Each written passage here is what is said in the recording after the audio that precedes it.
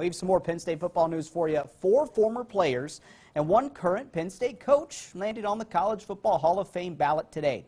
Wide receiver Bobby Ingram, running back DJ Dozer, and offensive lineman Stefan Wisniewski are all on the ballot. Also, former Penn State 3-sport athlete Glenn Killinger is nominated as a coach after he entered the Hall of Fame as a player in the 1960s.